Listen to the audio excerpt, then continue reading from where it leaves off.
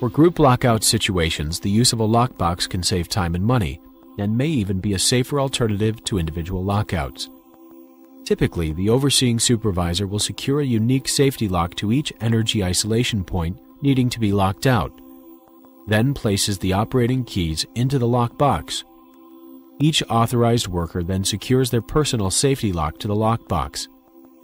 After each worker has completed their maintenance activities, they can safely remove their lock.